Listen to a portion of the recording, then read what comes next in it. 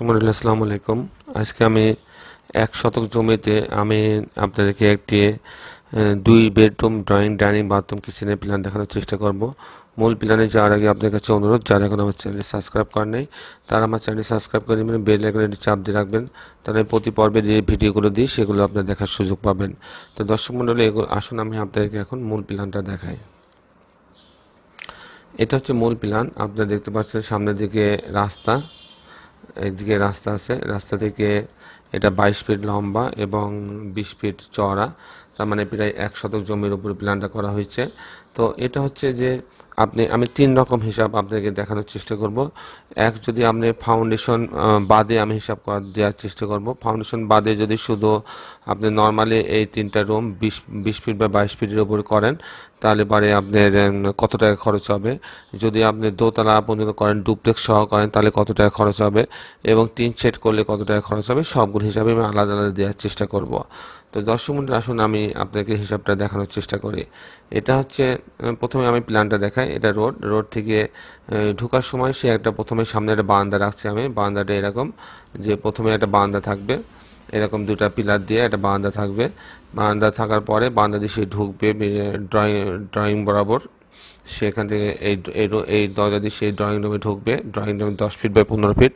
এখানে সোফা রাখা আছে, ডাইনিংয়ে আলাদা জন্য ডাইনিংয়ের ব্যবস্থা রাখা আছে। এখানে একটা কমন বাথরুম রাখা আছে, একটা কিচেন রাখা আছে। আর এই বরাবর আপনি দেখছেন 2টা বেডরুম। প্রথমে একটা বেডরুম আছে 10 ফিট বাই 11 ফিট, এটা বেড বিছানো আছে। এখানে একটা বেডরুম আছে 10 ফিট বাই 11 ফিট। এই হচ্ছে 2টা বেডরুম ড্রয়িং ডাইনিং, একটা বাথরুম কিচেন এবং একটা বারান্দার সমন্বয় করা হয়েছে। এখন হচ্ছে এটা প্রায় 440 স্কোয়ার ফিটের উপর বাইরে করা হয়েছে। এখন আমি আপনাকে হিসাব দেখানোর চেষ্টা করব। তার আগে আমি আপনার কাছে বিদায় নিয়ে নিই। এতক্ষণ আমি আপনার সঙ্গে ছিলাম। আমার নাম ইঞ্জিনিয়ার টুটুল, মোবাইল নাম্বার 0791742699। এটা সাকিবের নাম্বার আর এটা হটলাইন নাম্বার, সারাক্ষণ খোলা থাকে, আপনারা যোগাযোগ করতে পারেন যে কোনো কারণে। তো দর্শক মণ্ডলী আমি এখন হিসাব দেখানোর চেষ্টা করব। হিসাবটা এরকম যে এই বাড়িটা যদি আপনি 3 সেট করেন ফাউন্ডেশন বাদে, ফাউন্ডেশন যেটা দিবেন সেটা আপনি আলাদা খরচ। ফাউন্ডেশন বাদে শুধু এই 420 স্কোয়ার যদি আপনি করেন তাহলে আপনি 3 থেকে 3,20,000 টাকা খরচ হতে পারে। আর যদি আপনি ছাদ দেন কিন্তু এরকম হয়তো ডেকোরেশন না, কিন্তু আপনার বাড়ি ওঠার মতন হবে একতলা ফাউন্ডেশন বাদে, তাহলে আপনার 4 লক্ষ টাকা খরচ হবে আপনার এই বাড়িটুকু করতে, ফাউন্ডেশন বাদে এবং সামনে যে ডেকোরেশনগুলো আছে এগুলো বাদে। আর যদি এই বাড়িটা দোতলা করেন সেক্ষেত্রে এটা যদি ডুপ্লেক্স করতে চান সেক্ষেত্রে এখানে একটা সিঁড়ি আনতে হবে। এটা আমি এখানে দেখাচ্ছি। এখানে একটা ডুপ্লেক্সের সিঁড়ি নিচ থেকে করে নিয়ে যেতে হবে, যেটা দিয়ে দোতলায় সে উঠবে। ঠিক আছে, এটা দিয়ে উঠবে।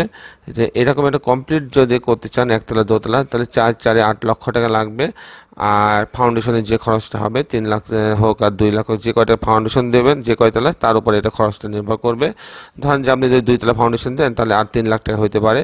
তাহলে 4 4 8 আর 3 8 আর 3 10 লক্ষ টাকা লাগবে এই বাড়িটা দাঁড় করাইতে। এরপরে যদি আপনি একে ডেকোরেশন করেন, আপনি যদি সামনে এই যে ডিজাইনগুলো আছে, আপনার জানলা কিছু ডিজাইন আছে, আমি কিন্তু 10 লক্ষ টাকায় কিন্তু আপনার কিন্তু জানলা দরজা ভিতরের প্লাস্টার রং সবই হবে, কিন্তু সেগুলো যদি একটু ভালো মানে করতে চান তাহলে হয়তো আরও 5 লক্ষ টাকা বেশি খরচ করতে হবে। তো দর্শক মণ্ডলী এই ছিল মোটামুটি আমার সংক্ষিপ্ত উপস্থাপনা। আমি আবারও বলছি, এই যে 440 স্কোয়ার ফিট বাড়িটি যদি আপনি কমপ্লিট করতে চান সাধারণ মানের, আপনি গাঁথনি প্লাস্টার রং চং টাইলস বাদে, তাহলে পারে আপনাকে 4 লক্ষ টাকার মধ্যে এটা করা সম্ভব। আবার ইচ্ছা করলে এটাকে আপনি যদি সুন্দর ডেকোরেশন করেন তাহলে আপনি 6-7 লক্ষ 8 লক্ষ টাকা খরচ করতে পারেন। তো দর্শক মণ্ডলী এই ছিল মোটামুটি আমার উপস্থাপনা। আগামী পর্বে আরেকটি সুন্দর ভিডিও নিয়ে উপস্থিত হব। ততক্ষণ আমি আপনাদের কাছে বিদায় নিচ্ছি। আপনি সবাই ভালো থাকবেন। আল্লাহ হাফেজ।